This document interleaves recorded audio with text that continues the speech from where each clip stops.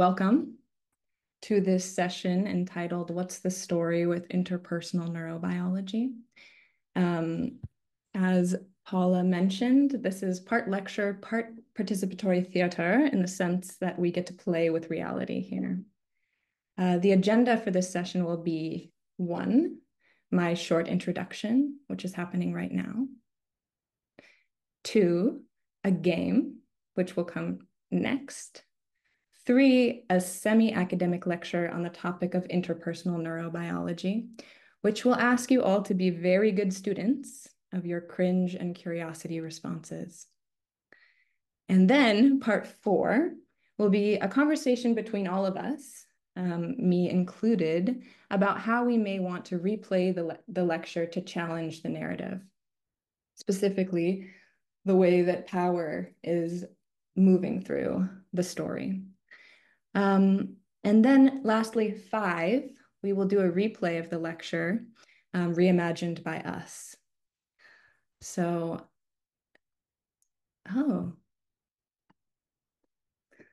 okay, welcome, Seanwan. I was just explaining oh, did you raise your hand? The tropical background, it's like anything goes. So yeah, okay. No worries. Yeah. All right. So Seanwan, do you have a question? I'm gonna guess that or maybe it was an accident. Oh. Okay. Thank you, Paula, though. No worries. Yeah, but I'm not going to recap for you, Seanwan, so you're going to have to just catch up. So now is the moment when you can choose to stay or go. Of course, you can stay or go. You can go whenever you want. But I like to remind people that they have choices because we live in a world that sometimes makes it seem like we don't. So choice to stay, choice to go. Happy with your staying, whoever stays. Okay. So now it's time for the game. And you were warned that this was participatory. So if you are here and you have your camera off, I would love if you could please turn it on because it will be required for this game. Which again, you don't have to play. And we'll leave Iati alone. See if they want to join the game. Okay, so the game is just called Yes, Let's. And it will really only be fun if we all participate. So the rule is, there's just one rule, it's very simple, that I or any one of you will just say the words, hey everyone, let's, and then fill in the blank. So, oh, I just heard my echo.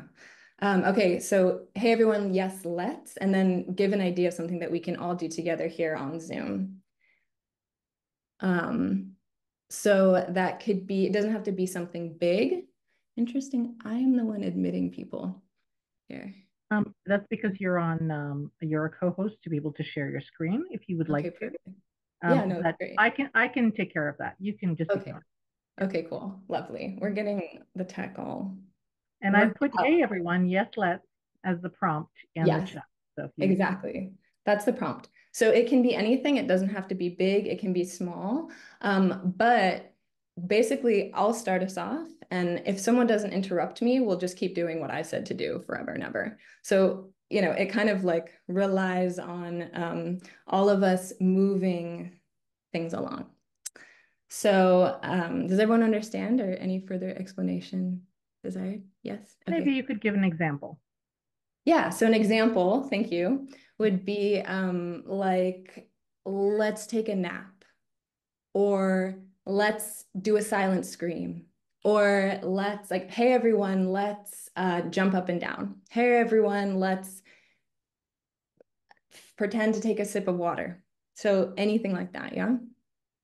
So kind of like Simon Says, except you're making the suggestion. Sure. So okay, let's start out. Hey everyone, let's give ourselves a face massage. Yes, let's.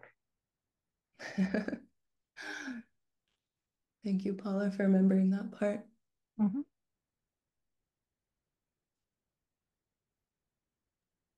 Hey everyone, let's unmute ourselves.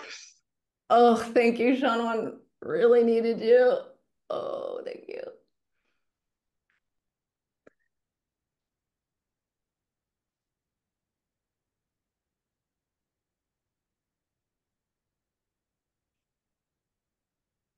Hey everyone, let's see if we can coordinate clapping all at the same time. One single clap. On go. 1, 2, 3, go.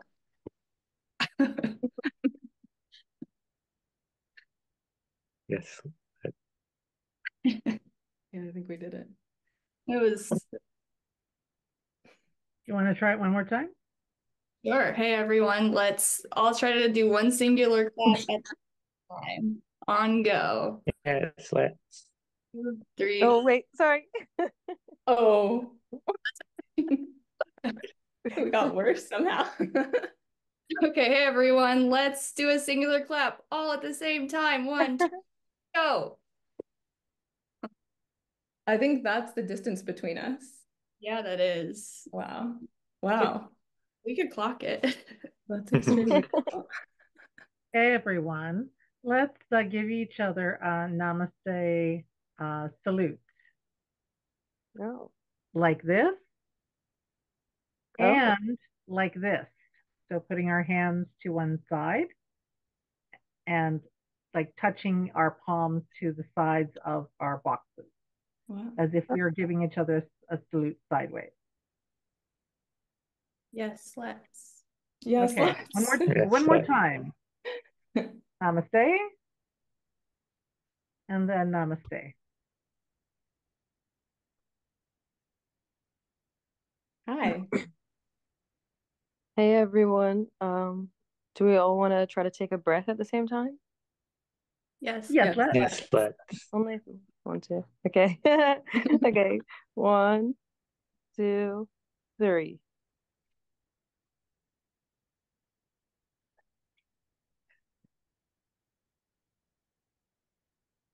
Awesome. That was really nice. Hey, everyone. Oh, were you gonna go?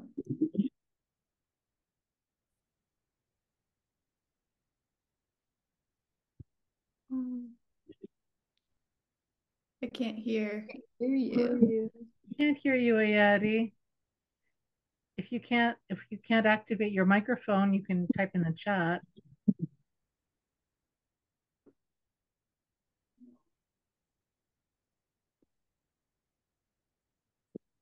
I think he might be typing. Okay, I'll do one in the meantime. Okay. Hey, everyone. Let's act like we're drunk with power. Ooh. No.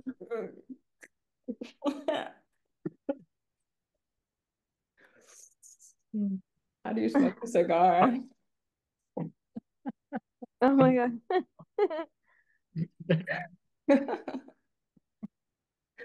Okay, let's get one last one. Yes, let's. Yes, let's.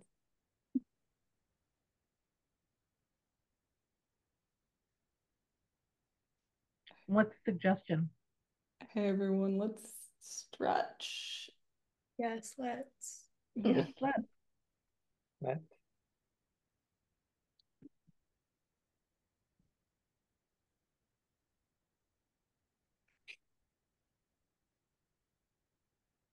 Okay, well, that concludes part 2 of our time together.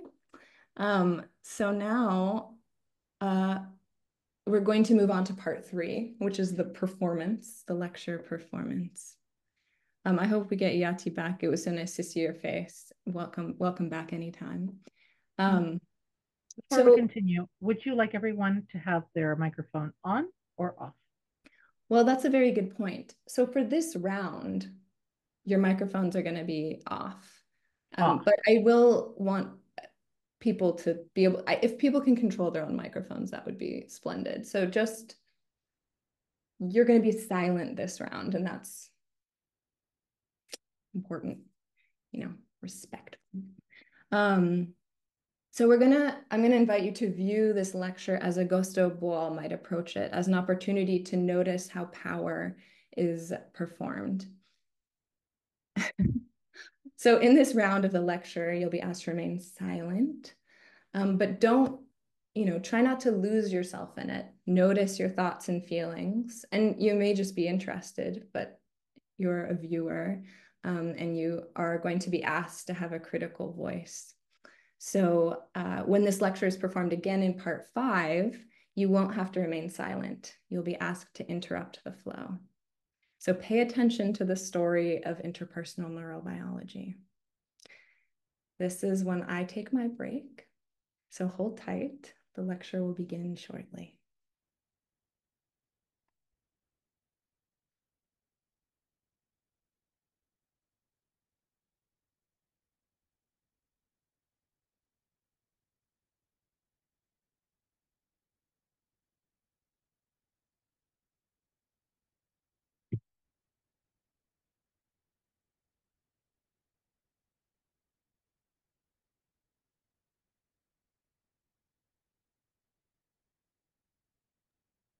I'm gonna go get some water. Okay.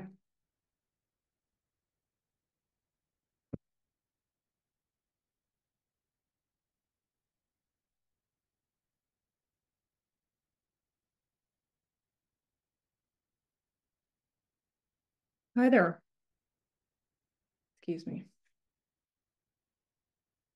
Hi there. My name is Dr. Dorr. And I'm going to be the keynote speaker today at this year's Cutting Edge Neuro Everything conference. I'm looking forward to sharing some of the foundational research in this growing field of interpersonal neurobiology. And I hope that to offer this audience of healing professionals some new clinical insights to take back to your offices. So I'm going to share my screen now. Excuse me. Okay.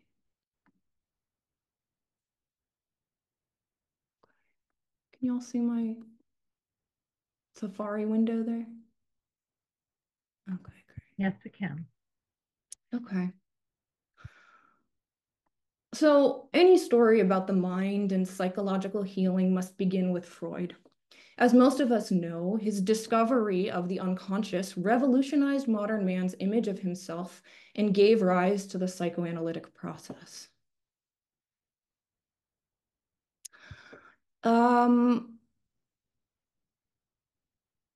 But his talking cure was missing something important, which we will learn more about in a moment. So, whereas psychoanalysis was originally given in Freud's classical turn your back to the client position, which he did so that the client wouldn't be interpreting his face too much, that might interfere in the process. Some of his contemporaries started observing children at play. And some members of the psychoanalytic community started talking about maybe the existence of an intersubjective field. They suggested that the relationship between therapist and client itself may be an important part of the healing process. At first, it seemed crazy, but this has now been supported by countless empirical studies.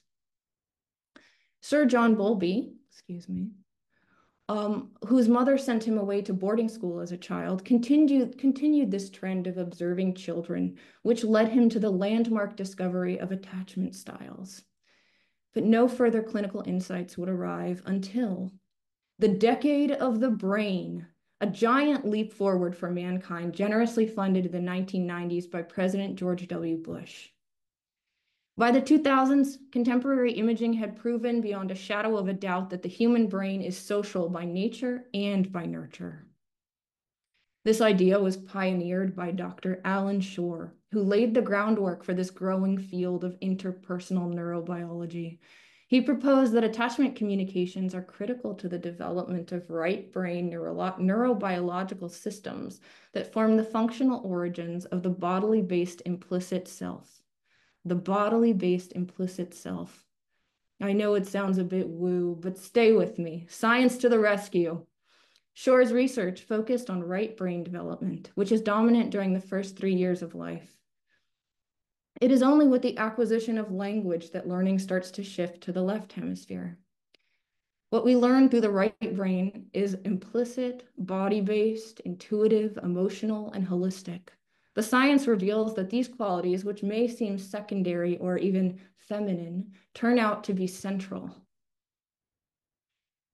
Research shows that early right brain relationships have a material impact. For example, the amygdala, which is the fear center of the brain, is fully mature at birth, while the right orbitomedial frontal cortex, which will help us understand emotions expressed by others throughout lifespan, is not. The OFC learns how well we're able to regulate anxiety with the help of our caregivers. This implicit learning happens as a dialectic between two body and brain systems. The infant projects their right brain amygdala intensities into the field of the relationship.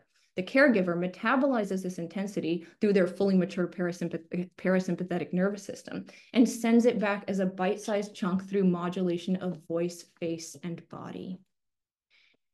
It is now accepted that the nonverbal pre-rational stream of expression that binds the infant to its parent continues throughout life to be a primary medium of intuitively felt affective relational communication.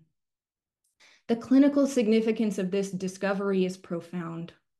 According to Dr. Shore, it is through these tactile, nonverbal emotional transmissions shared face-to-face between two right brains communicating at ultra-rapid rates that clinicians can help people heal attachment relationships.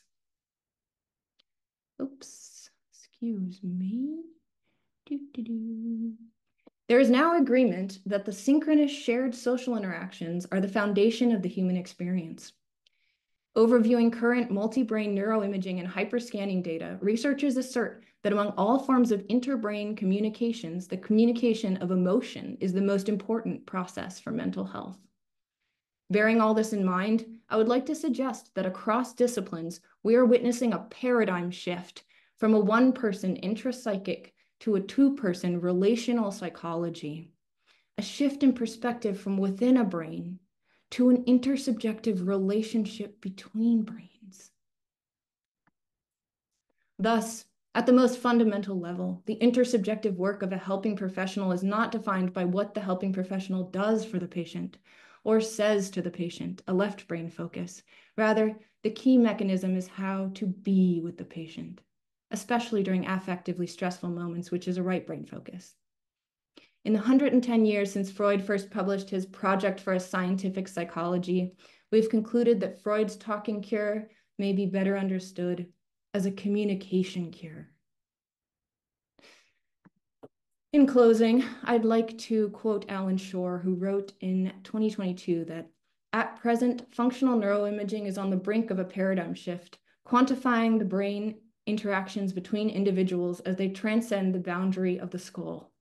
And Louis Cozolino summarizes that the consistent message of recent research is that minds are always embodied, encultured, and embedded within the context of relationships. This is an incredibly exciting time for the growing field of interpersonal neurobiology and the healing professions. And there are now 80 books in the Norton series on interpersonal neurobiology. And our hope is to transform not only the field, but the world with these discoveries. Thank you for being with me. Here's a list of works cited and quoted. Thank you very much.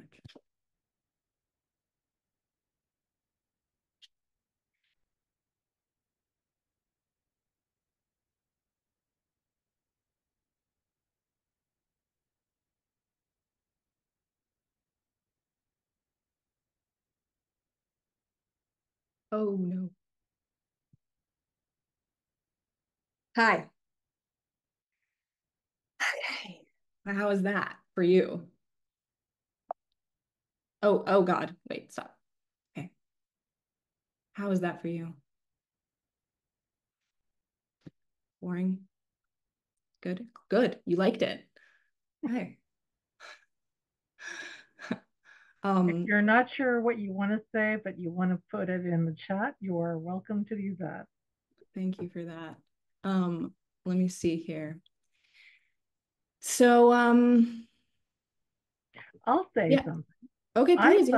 I've learned about interpersonal neurobiology. And in fact, I follow some neurobiologists who who use this in their praxis Yeah. and in their medical practice. Mhm. Without context, it was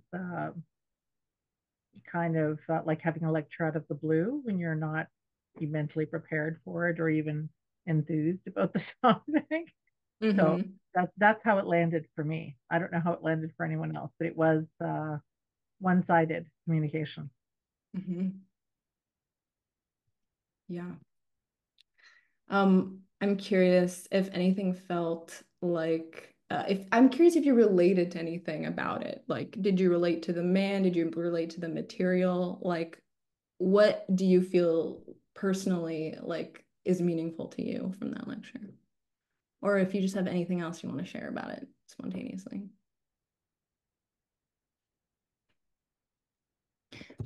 It's yeah, it's just funny how science now validates that we are influenced by our relationships. Yeah. Yeah, that's what I find the most funny about it, you know? Like, what does it mean? Like, what does it mean for us that science now validates the fact that relationships are meaningful? And of course, this isn't to say, I think there's the invitation here too isn't to say, you know, just like expletive them. It's to be like, this is complex. Like there's something being offered here, but I personally, from the green room, sitting there listening and being like, I don't know if I like the way, like, I guess I just want it to be a little more revolutionary, you know? So I don't know if we can do something that would sort of like shake things up a little bit, like come back to the lecture. So basically what our opportunity is here, and we don't have very much time, unfortunately. I wonder if there's some questions we can ask. Well, we have to do the performance though. But yeah, we can, okay. Let me set up the next thing and then we'll decide together what we want to do with our remaining time. So the opportunity is to replay the lecture. So Dude will come back, do the same thing. It could be that someone wants to interrupt and say something. It could be that someone even wants to just start the lecture differently. And then like the scientist can just be like doing slides. Like someone can become the protagonist and the scientist can just become like a button pusher. You know? So we have options and we have 10 minutes. I guess we kind of can have 15 minutes. So we have like 5 minutes to figure it out, maybe.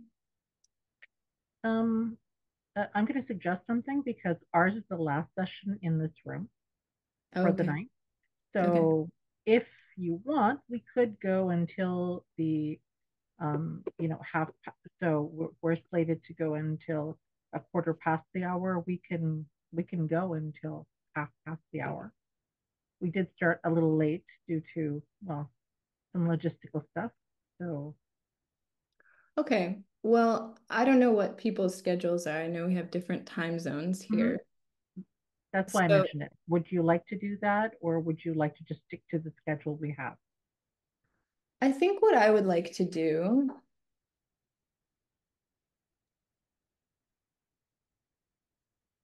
is ask if people understand the premise real quick. I'm kind of confused. Yeah. Yeah. Okay. Yeah. So the idea is that basically this is based in a way on Augusto Boal's forum theater, which would be like a play, a scene would be performed. And in this case, it was a lecture that was performed. And then the people that were watching, the spec-actors, they're spectators, but they're also going to play an active role, would talk a little bit about it and then decide how they want to intervene. So they would step into the scene and change something about the way that it happened. So the question for us now is,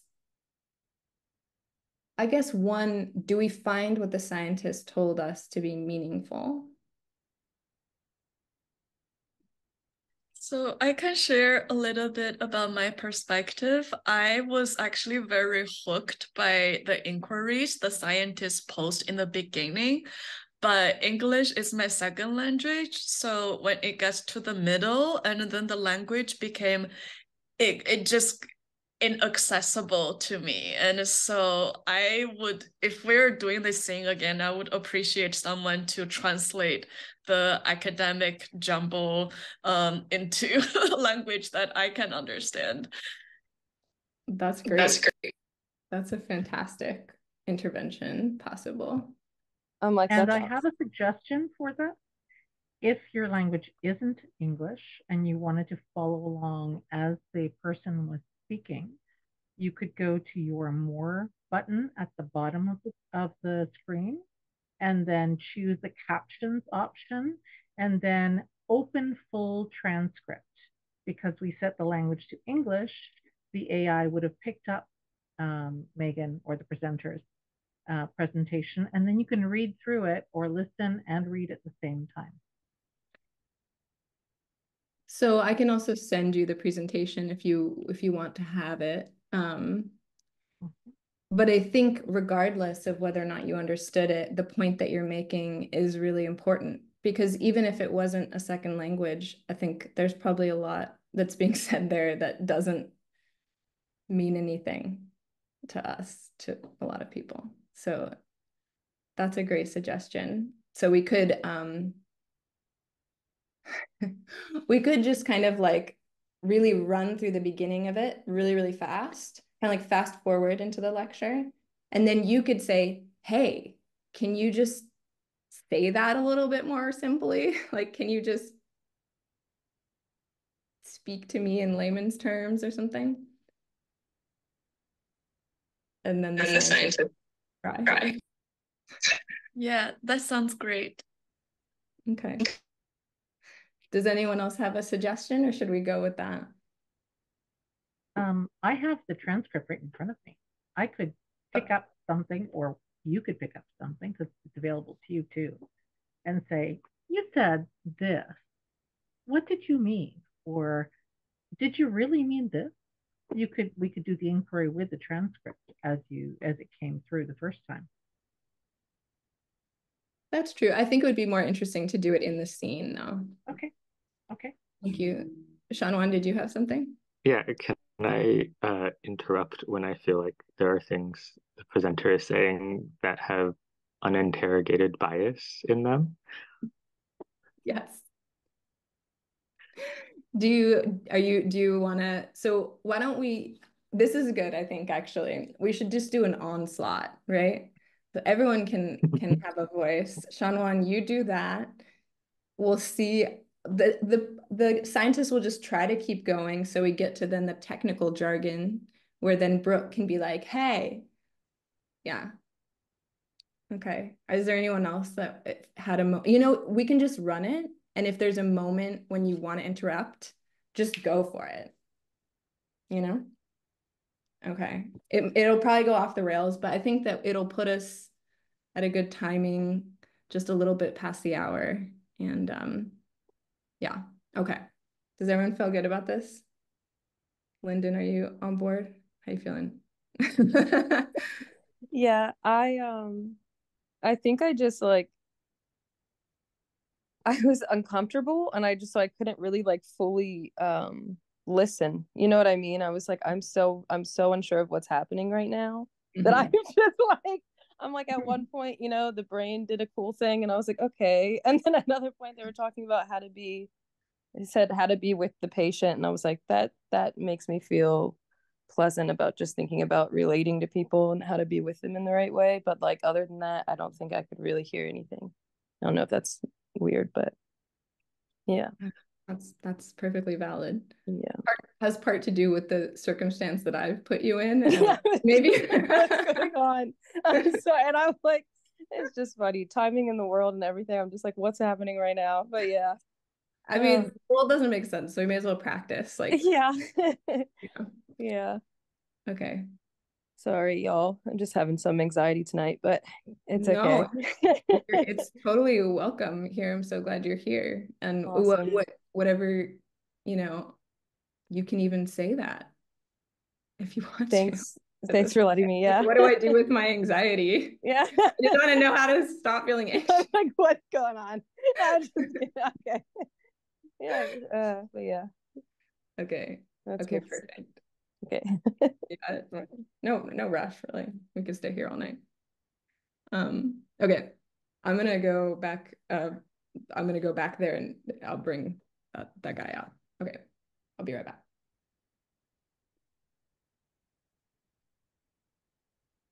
In the meantime, if someone wants to breathe in for 4 and out for 6, that pranayama breath is really good for anxiety.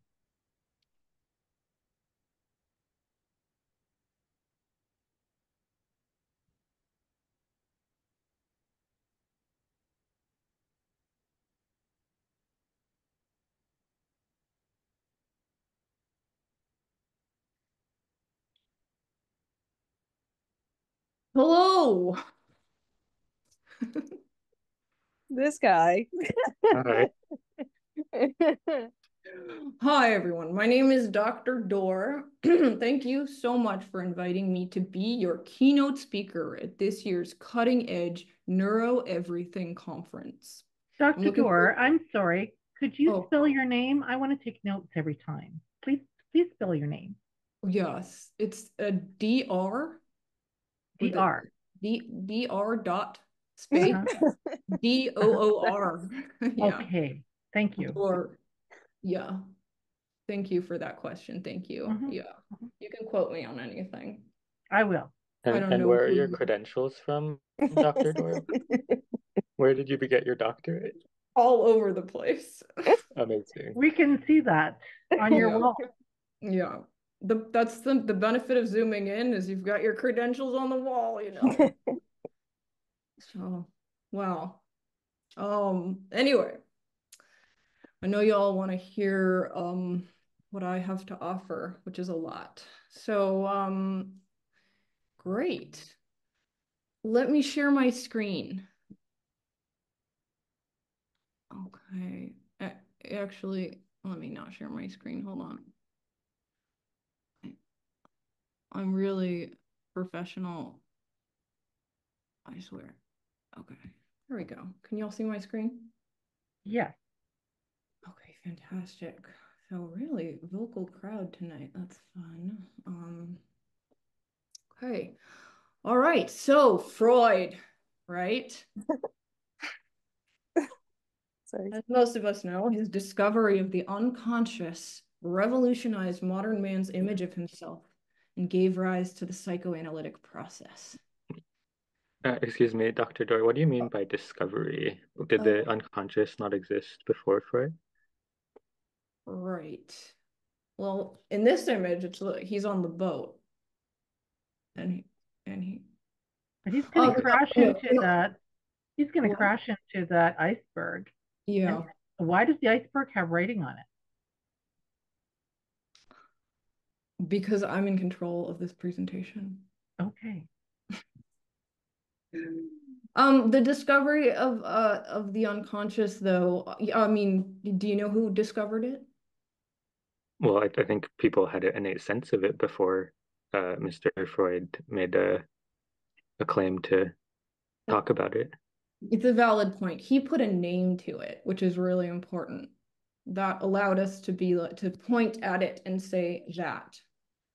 So. Okay, thank you. Yes, and he had a method. He had a psychoanalytic method that he invented. It was the talking cure. So we all really have a lot that we need to honor about Freud. But he wasn't all, he didn't have it all figured out because at some point, psychoanalysts started observing children. And they started talking about the existence of an intersubjective field. So more discoveries by this group of highly intelligent Western minds they suggested that the relationship between therapist and client itself may be an important part of the healing process. And this has been supported by countless empirical studies. Next, what do they need to heal? Oh, sorry, what? What are they healing? You said it's an important part of the healing process. What are they healing? Who's sick? Well, that's a really good question. Yeah, healing mental and emotional distress, people are messed up. They're messed up by their parents mostly.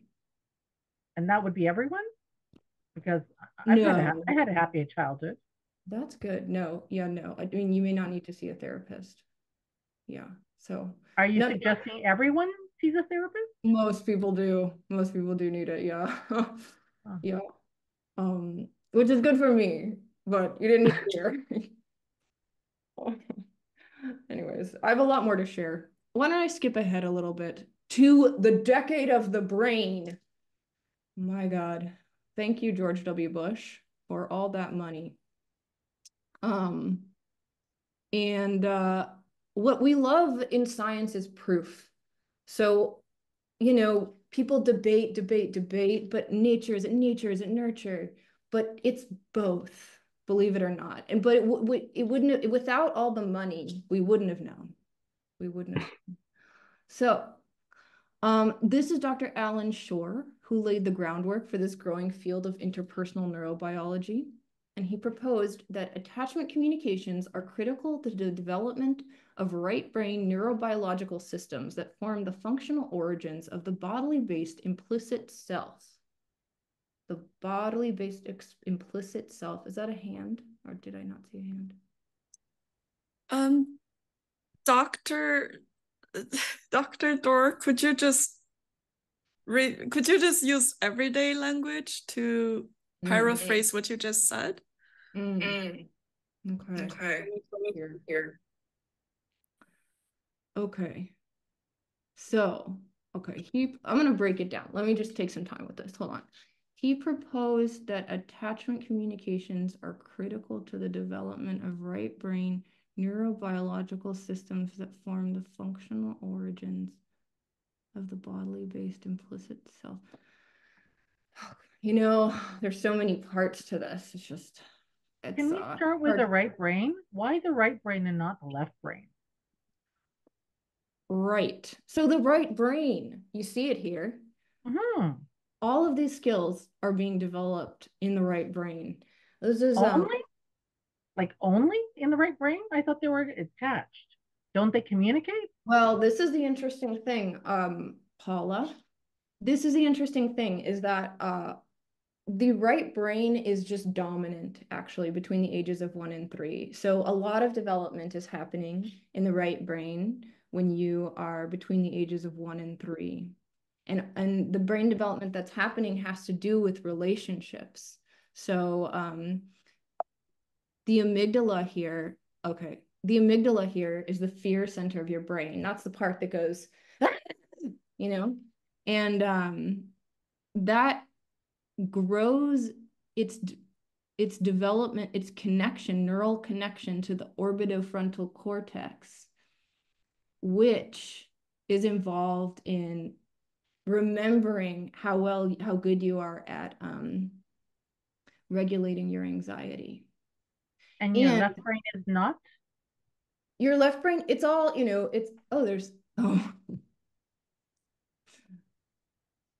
someone just entered the waiting room.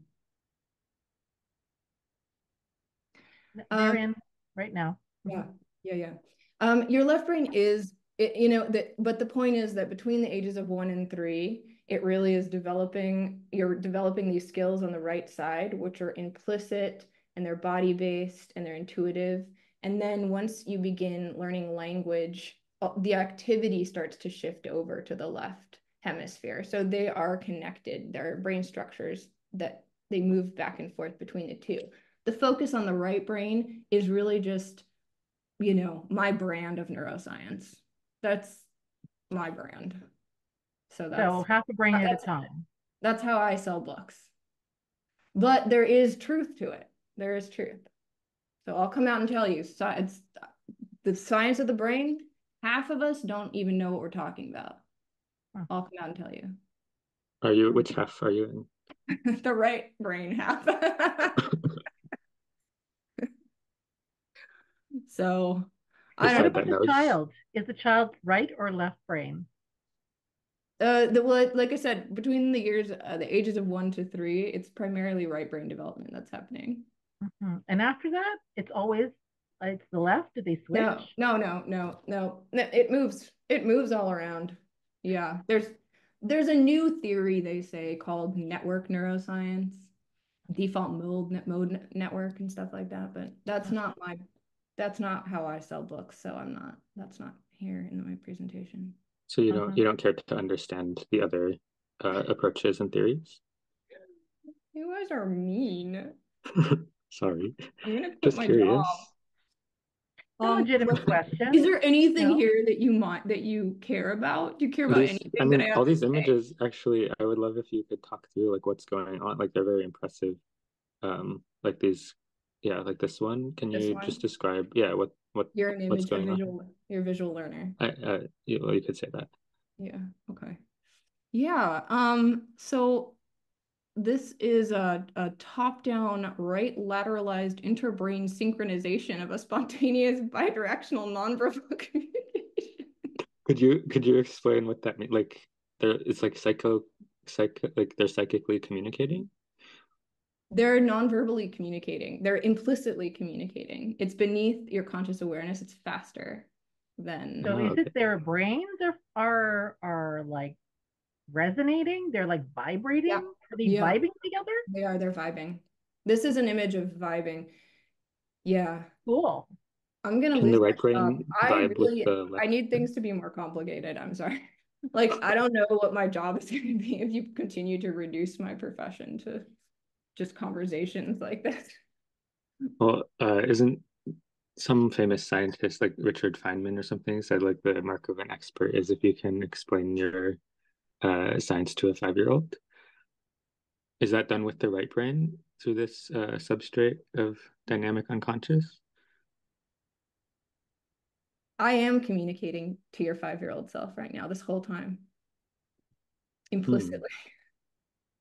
I feel like you could be more caring if you're doing that. Yeah, I know. That's what my kids say. And what would a 5-year-old think about this? Why would they want to know about this? Oh, I don't know. Why would the mom or the dad want to know about this? Yeah. So that's a good question. Are you a parent? I am, actually. Yeah. Do you think this is valuable for your relationships with your children? Well, I'd really like for you to connect the dots. How do you think the parents would be able to make use of this information? I see. Well, that'll be the title of my next book.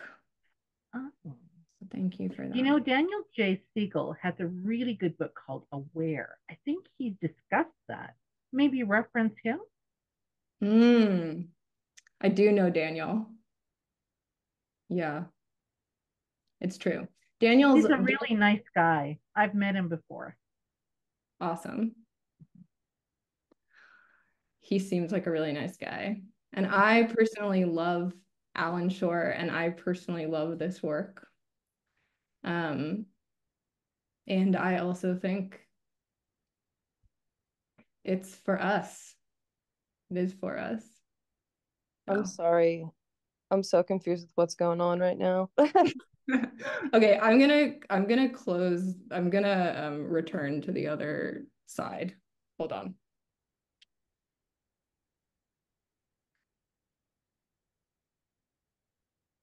Wasn't that an interesting? I guess this is all a joke, but I'm just like, I don't know. I was like, I don't know. I thought I was I just thought sorry y'all. I thought I was like learning. That's trying to learn something. I'm like, what is happening right now? I'm sorry. I'm sorry, y'all. No. Don't apologize. Please don't apologize. This is just an experiment in learning, and maybe a failed experiment in learning.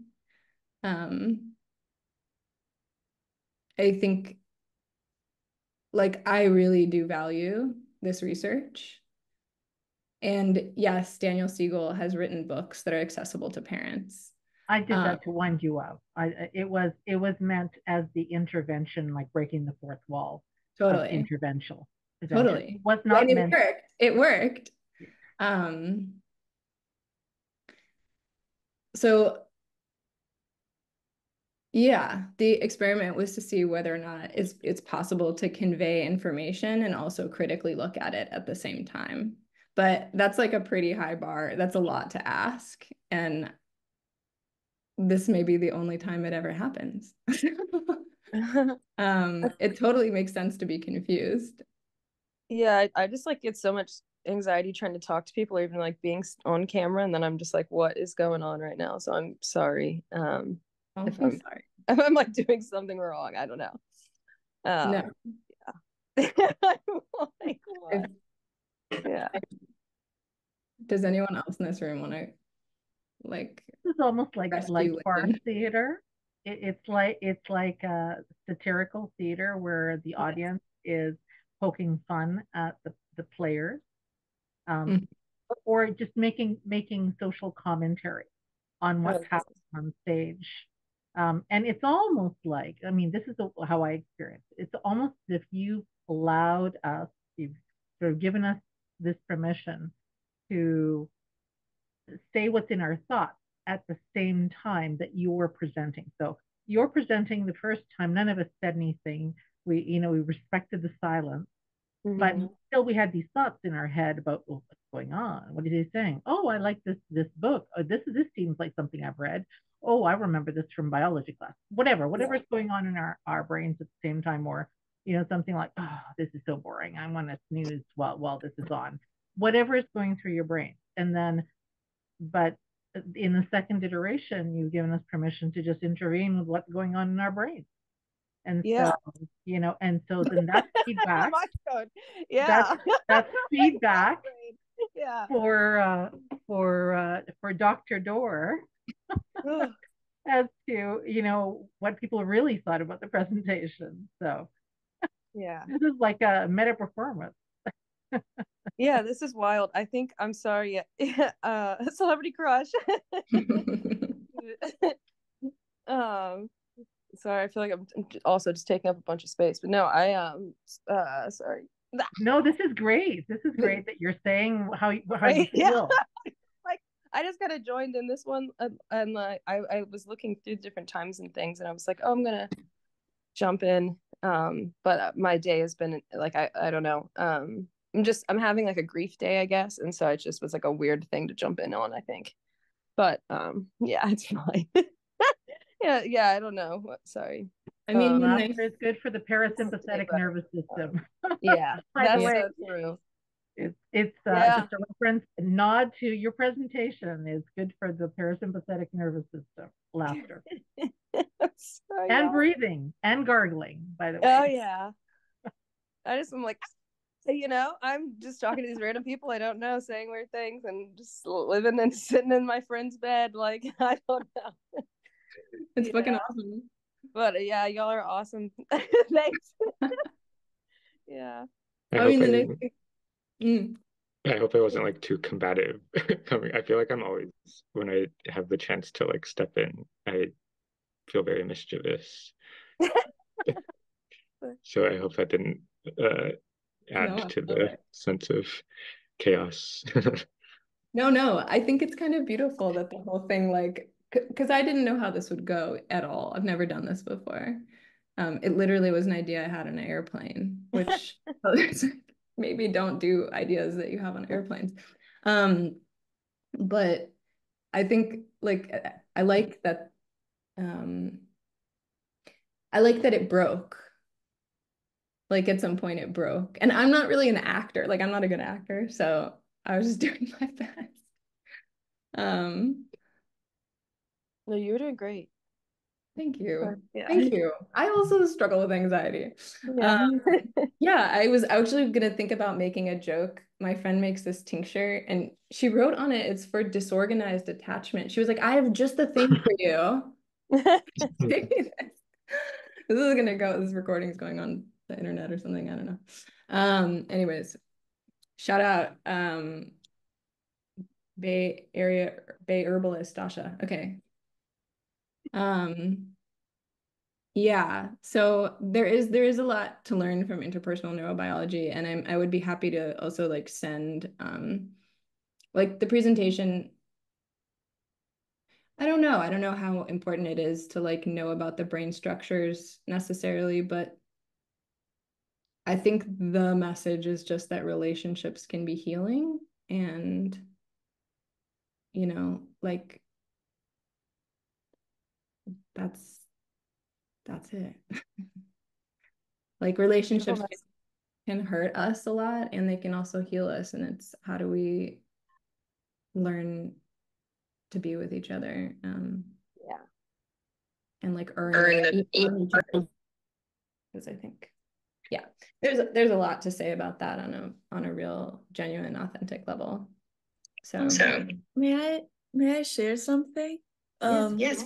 So something that stuck out for me during the performance was when the spectators were asking Dr. Dorr a lot of questions, and I think one question was centered on what's the purpose of all of this information? Why are you telling you this? And Dr. Dorr's reply was, I don't know, I don't care. I'm just here to tell you this is what it is.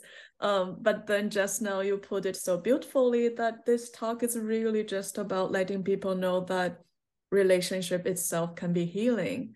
And also me just hearing that and reflecting on the performance part, and then I would just wonder how did the message get lost in there? Why did it become unclear for people what all those information is about when it should be something that's very clear? Yeah. That is epic. Thank you. And I go back to what was said before, that there's this almost this need to validate everything that we do or present, that we have to have some scientific proof that is good for us before we allow ourselves to enjoy it and allow it to derive meaning in our lives. Totally.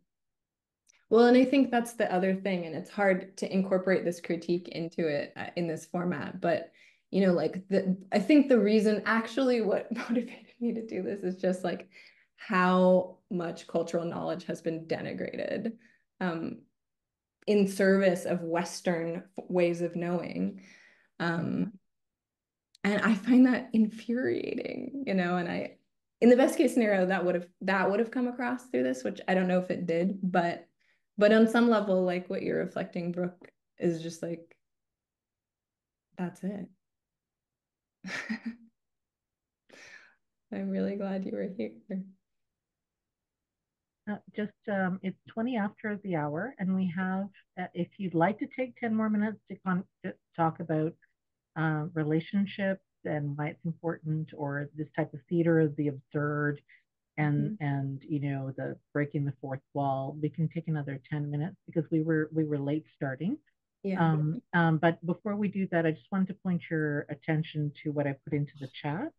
So there's information about tomorrow's session for the conference. And there's a community forum if you want to join in with the people, the hosts, the speakers as well. So there's a link there for Hilo. And if you want to know more about the contributors like Megan, there's more information about them in that second link. Also, we would love to get your feedback on the feedback form. So please feel free to click on that link, save that link, and then just give us some feedback. If not after this session, maybe throughout the conference, so that they can make it even bigger and better next year. Thank you. And Lyndon is coming back in. Were you going to say something, Sean? Yeah, I think it was interesting, like to me, the prompt to like notice how power is performed made me like just notice like I don't know, like the lecture format is like, there's inherently like a hierarchy in it that feels like it obstructs some level of interpersonal relationships. So I'm just curious, like it feels like there's something there where like if you were to keep iterating on it with the spec-actors, like it could eventually turn into this more like conversational flow of like where you're like actually embodying some of the like relationship stuff that's being talked about, which could be interesting. But I don't know, that's just like my loose read on it. Yeah, totally. It's like that would have happened actually if I abandoned the scientist. I was like, I don't want to be this anymore. But if I really like carried it through, like we could have been talking to Dr. Dorr right now. But that's too high level for me at this moment. I was just like, oh no, enough. Yeah, it was kind of, yeah. Is it an open door or a closed door? That's right. That's right, Dr. Dorr. Yeah. Thank you so much, everyone, for participating in this.